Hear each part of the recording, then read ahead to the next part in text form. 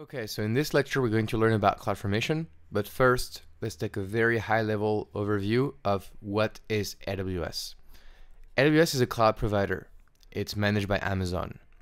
They will provide you with servers and services that you can use on demand and scale easily, which is a really big change in paradigm from traditional IT.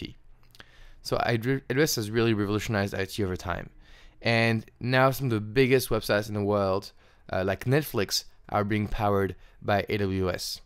So it's huge.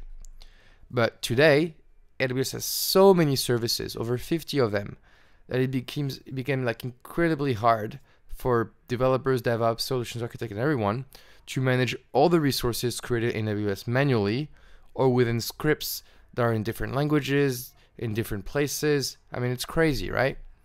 So what they decided is say, wow, hold on. Let's do something. Let's create this one service called AWS CloudFormation. So what is CloudFormation?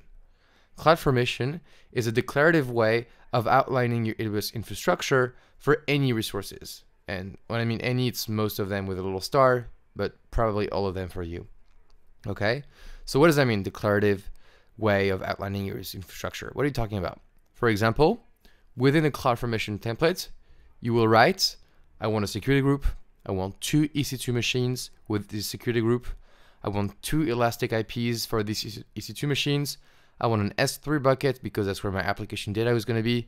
And I want a load balancer, an ELB, in front of these machines. Then CloudFormation automatically creates everything you've described for you in the right order with the exact configuration that you specify.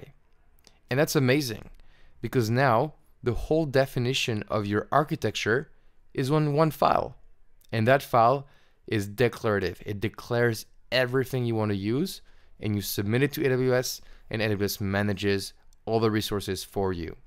So we'll go into a deeper dive to know how that works, but that's the general idea of what is CloudFormation.